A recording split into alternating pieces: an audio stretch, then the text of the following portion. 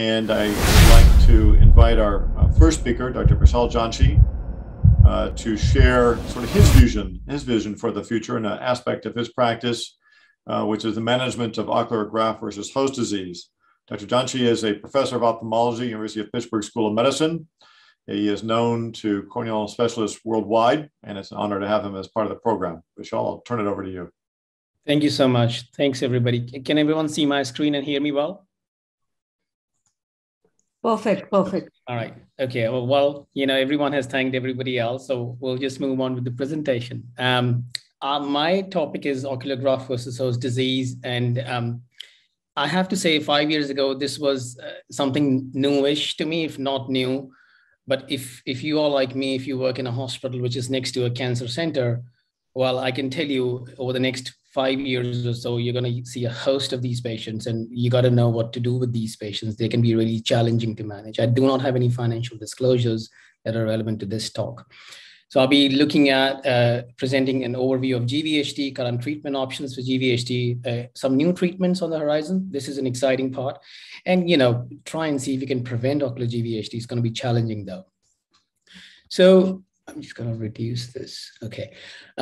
What happens in allogeneic hematopoietic stem cell transplantation, HSCT, basically after total body irradiation and chemotherapies and antibody treatment to kill the cancer cells, traditionally we used to get the donor heme stem cells from the bone marrow. Nowadays, they can be used from the umbilical cord as well.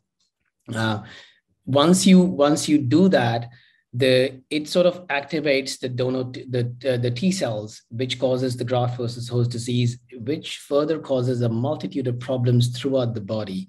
And over the past 15 years or so, people have been trying to publish more and more to highlight the ocular problems that are associated with graft versus host disease. So GVHD is of two types, acute and chronic. As I mentioned, it is a T-cell mediated disease. Acute GVHD is seen in the first 100 days of transplantation. Multiple studies have shown that if ocular involvement happens in acute GVHD, it's actually a poor prognostic factor which is associated with higher mortality.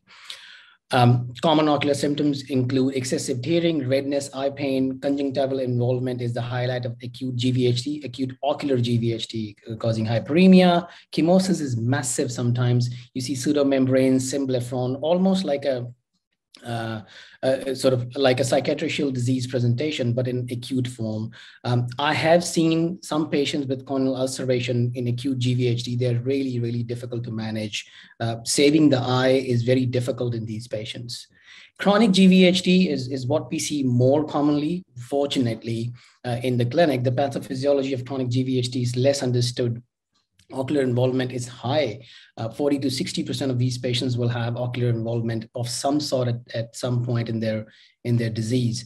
Common ocular symptoms are just dryness, and everything sort of ensues after that. Three important processes which are really important if you see these patients. Lacrimal gland dysfunction. So basically these glands are being destroyed in these patients. Even meibomian gland dysfunction, which is actually as bad as lacrimal gland dysfunction. So you have a multitude of phenomena happening which lead to a poor ocular surface. Corneoconjunctival inflammation is also another highlight of the disease. And I'll show you some pictures, what I mean by saying corneoconjunctival inflammation. You will see how the dry eye in GVHD is quite distinct, quite different from the usual dry eye that we see. Less commonly in chronic GVHD, we see patients with scleritis, uveitis, vitritis, hemorrhages on the retina and cotton wool spots, and also choroidal detachment. So it is very important that you look at the disc and macula in these patients in every single follow-up. So all our patients are dilated if they can sit upright when they're in the clinic. So some of the pictures, these have been collected over the past few years in my clinic. I use staining in the Ratten filter, which has been really, really helpful. What I have noticed is that the corneal staining can sometimes be very patchy. One quadrant would be involved focally in these patients, and the rest of the cornea might not look too bad. We do see a lot of filaments. Filaments are seen more commonly in acute ocular GVHD. But in chronic ocular GVHD or on acute on chronic GVHD, you can see some filaments. And as I mentioned, meibomian gland dysfunction is the highlight of the disease, causing a lot of photophobia in these patients. Another patient showing sort of a corneal involvement just in one quadrant, and you can see those clumped filaments. This is a patient with chronic GVHD with patchy corneal staining. Another patient, you can see how the cornea, there's epithelial cell clumping, which causes a lot of foreign body sensation, grittiness, and also photophobia in these patients. Corneal conjunctival involvement, you can see the amount of staining it's just unprecedented. It's just too much on the cornea. Also, the conjunctival involvement is quite significant in these patients in these two pictures. Another patient with the staining of the conjunctiva and the cornea and one filament. I showed these pictures earlier also. This is a patient with chronic, almost burnt out disease, ocular GVHD. A patient has been stable on serum eye drops with massive corneal tarsal scarring. So the glands are obliterated and the subtarsal fibrosis sort of takes over in these patients. So the dryness is almost permanent. This is an unfortunate patient. He had GVHD with keratoconus. He was using lenses, contact lenses. So he came back with a massive infection. We cultured him. The thinning was quite significant. He grew scedosporium, fungus, and pseudomonas together. We almost lost the eye, but I think the patient was more hopeful than we were, which actually helped. Did a tarsorrhaphy, a long-term treatment. He ended up with a corneal scar, and I just operated on him a couple of weeks ago, and this is sort of day one post-op. So these complications are commonly seen in these patients. This is another young patient with acute on chronic GVHD. Look at how the epithelium, epithelial defect is so chronic, almost calcareous degeneration, which is also a hallmark of chronic GVHD and corneal involvement. The patient was on systemic treatment, systemic steroids. This is the first presentation. I started the patient on serum eye drops, but the patient never came back for follow-up. Unfortunately, we lost the patient. He passed away within a month of his follow-up. So treatment-wise, it is important to reduce ocular surface inflammation to prevent any cicatricial changes. Very, very important to speak to your oncology, hematology team. You got to let them know what you are seeing on the eye so that they might be able to titrate the treatment. I stay in touch with my hem-onc team all the time for these patients. Prevention of tear evaporation, usual stuff, more aggressive though, more warm compresses, lid scrubs, lid hygienes. Topical erythromycin ointment does help when the MGD is really bad. I try and not use too many tetracyclines in these patients just because they're on so many drugs already. Moisture chamber goggles do help. My patients are very happy using moisture chamber goggles. Preservative-free artificial tear drops and ointments. Acetylcysteine, difficult to get in the United States, easier to get in the US, in India. Good for filamentary keratitis. Some patients, very few, we do start on 5 milligram twice a day or thrice a day pilocarpine. Of course, the hem-onc team and PCP are involved. Serum eye drops, mainstay of treatment. All my patients, they get 20% serum eye drops. Rarely I go up to 50%. Some of them, if they are in chronic phase, scleral lenses will help. Punctal occlusion, you will find different opinions on if the punctal occlusion should be done for these patients with dry eyes. And if you are a part of the GVHD core group, which is I think run still by UIC every 2 years, you will understand that punctal occlusion is not indicated in these patients. I do not occlude the puncta. We want the inflammatory stuff from the eye surface to wash out or wash away and not stay on the eye. Once you occlude the puncta, it becomes difficult to control the inflammation in these patients. Topical steroids, short-term, they're helpful for conjunctival involvement. I use a lot of Restasis, or you can use something else, so cyclosporin, 0.05% or 0.1% if you can get it compounded.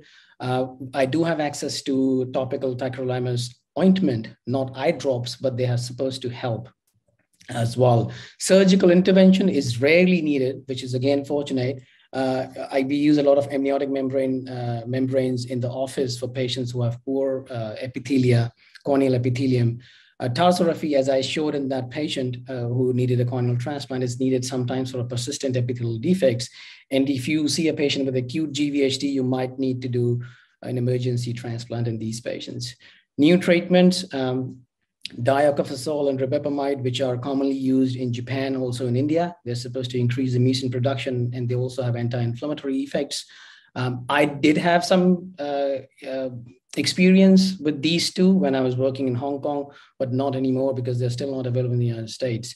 Topical immunoglobulin eye drops, fantastic work from UIC again, Sandeep Jain's group. He has shown that there's significant reduction in signs and symptoms in phase 1 and phase 2 clinical trials.